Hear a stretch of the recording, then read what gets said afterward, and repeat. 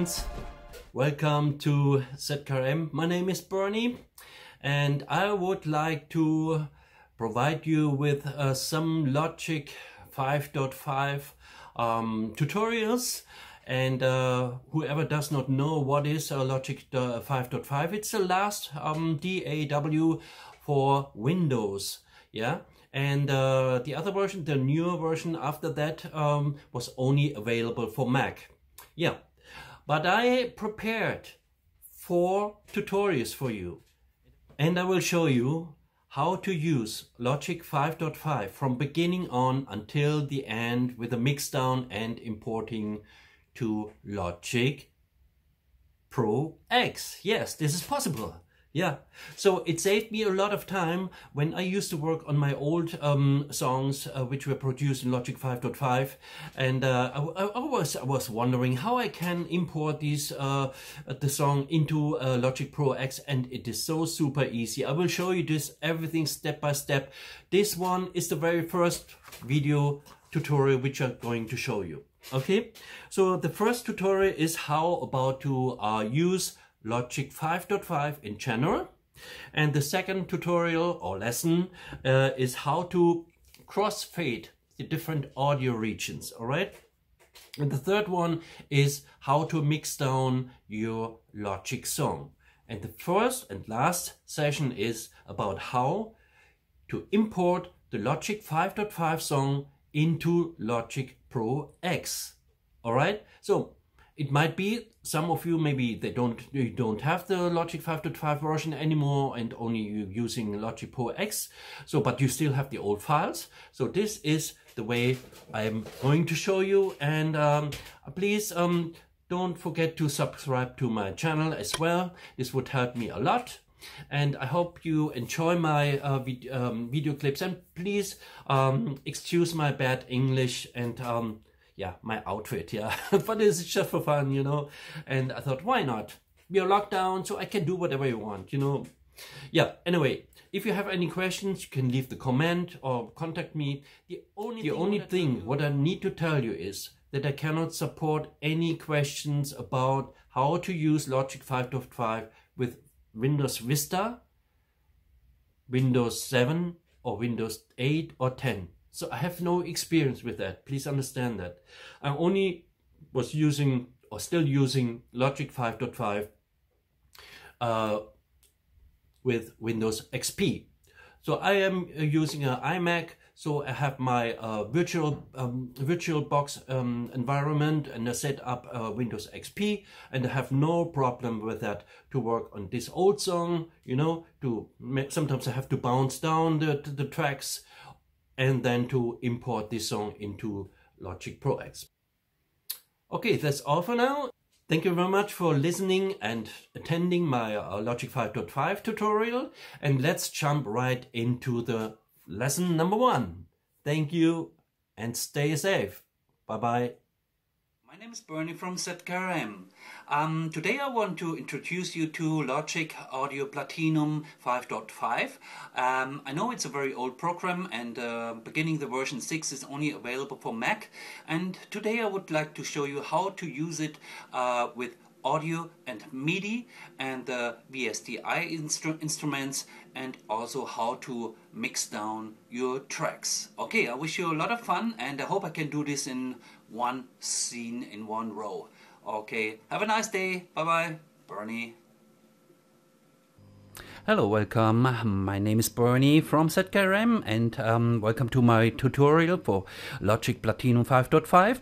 I want to show you how to use it very straightforward in easy steps, and I hope I can do it in one row. Okay, when you open Logic, you click on, everything is in German here, doesn't matter, I will explain it to you. You click on File, then you close everything what is open just to reduce the latency, and then you open the pre-generated file from Logic with Auto Start.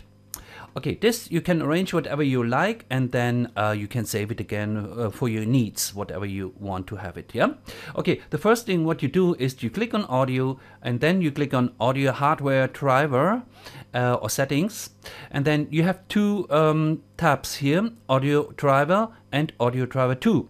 In audio driver you have to tick PCEV, AV, which is for audio, and then you select direct sound, because I noticed you have some hard latencies when you use MME, so better you use direct sound. And you can also select how many audio tracks you want to have. In control panel you can select your sound card. I have Sound Blaster Audigy 2ZS and as an input and output. And then larger disk buffer, you can take it, okay. Do not click on software monitoring, otherwise you have an echo.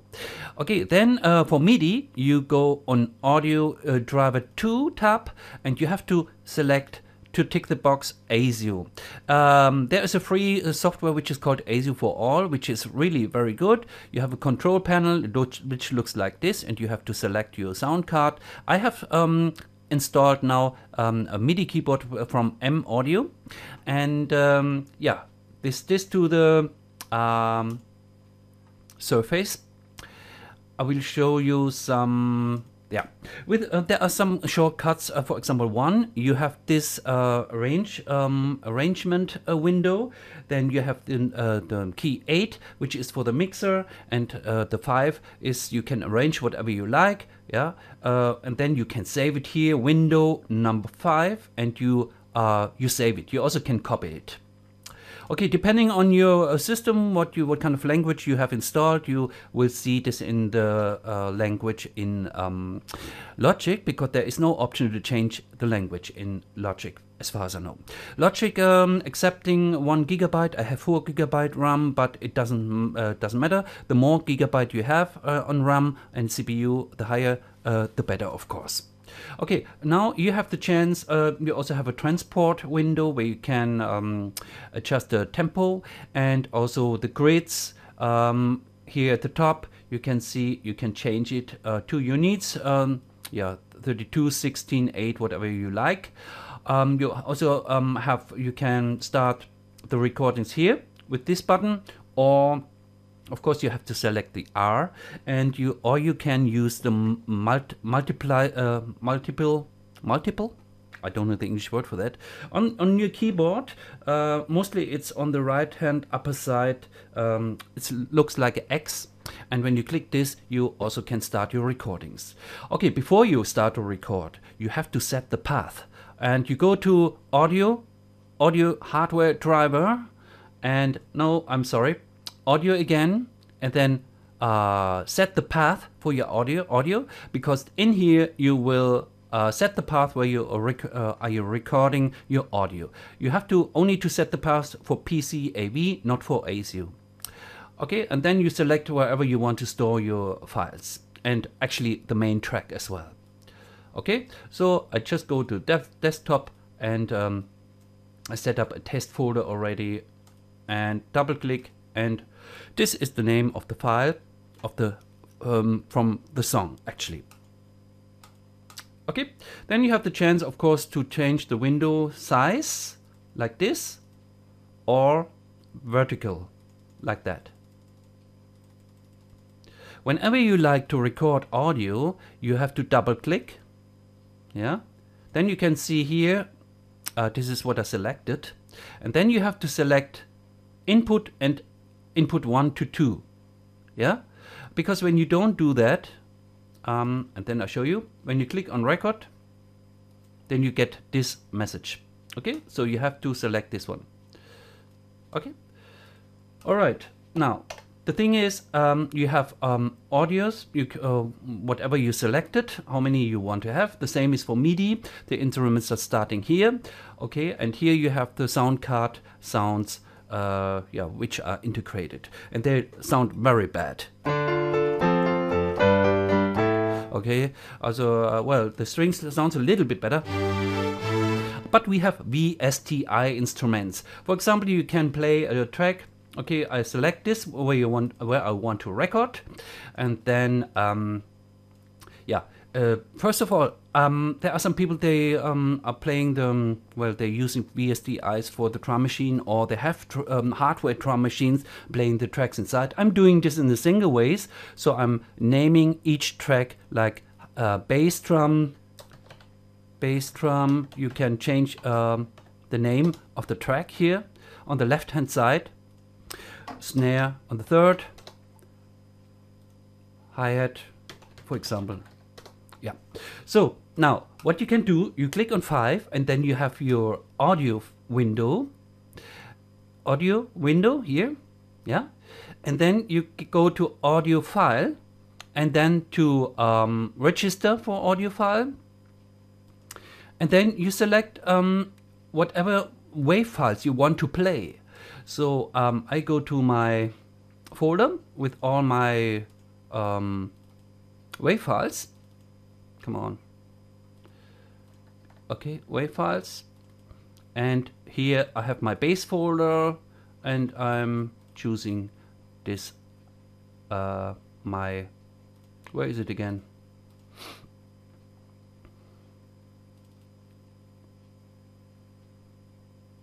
Yeah, doesn't matter. You also can listen to it.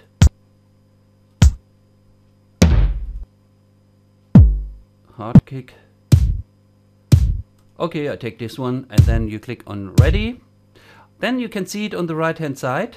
Oh, I have some here. Anyway, let's say I selected this one, yeah.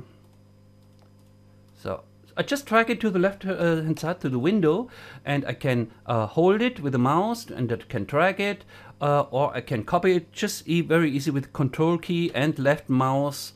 I copy it. I can mark with the left mouse and then to copy it again with the control and a left mouse and so on. Okay, then I can create a loop when I'm just doing that. I mark it just from here. Okay, so the snare, I click on the key 5 and I select here my snare for my folder. Doesn't matter now which sound it is. Actually, my good snare is good. Okay, I add it and then ready, and I drag it also here. I click 1 and they come back to the main page and then I put it here like that. Of course it has to fit everything. So and then I click on spacebar or return. Okay. Okay, and then the heights, we leave the heights for now, and then I can play something piano now. I click on the X sign for multiplication, and then it will start.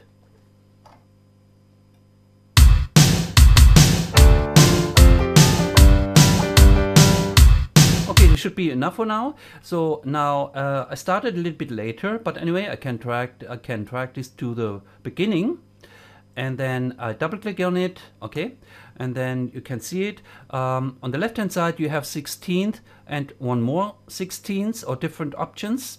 Mostly I take 16ths. Control A to mark everything, and then the Q key.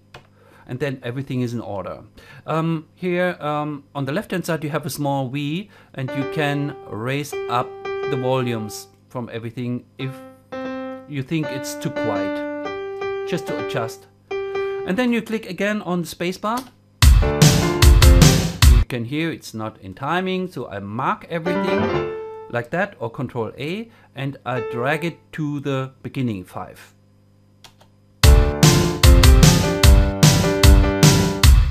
Okay, I can set the loop as well now. I think it was here.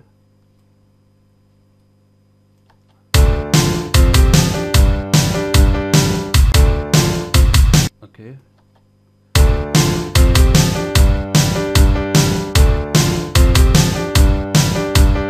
Okay, so now the thing is that we have ASIO, which is on these, what you need to use for the MIDI instruments, of course. Okay, now I want to use something, another sound with a VSTI instrument. I just drag what I just played to the first instrument. I double click on it, and all a VSTI instrument should be in your VSTI folder within Logic. And when you start Logic, they will be loaded, and then you just choose that what you want. And well, there are so many free VSDI sequencer or software on the net. So this is one what I like, for example. Yeah, so you have different sounds. And of course it needs to fit a little bit. So for example, what can I use now? There is no keyboard, something like that at the moment here.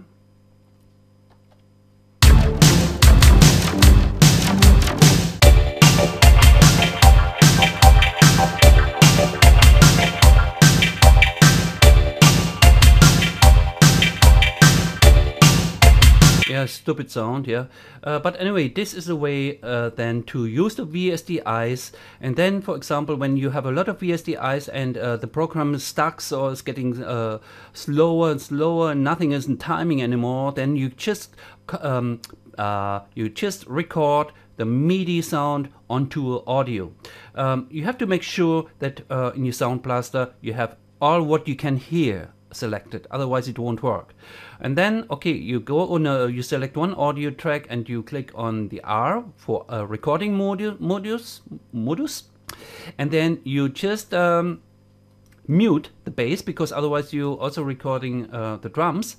Then you click on the X again on your keyboard, and then okay, so now you can mute the MIDI, or you also can delete it again when you double click here. Okay, and you unmute again the drums, and then you can delete it, and then okay, this was this. And for the mix down, you still have ASIO. You won't hear the audio when you have selected that, so you need to change it to PC. Okay, then you click on the R, and then you have the start and end position. It depends now if you like to remaster your song in Wavelab or so, but I'm doing that, so I'm using 24 bits, but for your needs, just for your end production, you also can use 16 bits. Okay, you have no chance to save it in MP3, so in WAV or AIFF. So then you click on bounce. Of course you have to select where you want to store it, and I go here and give it a name and click on save.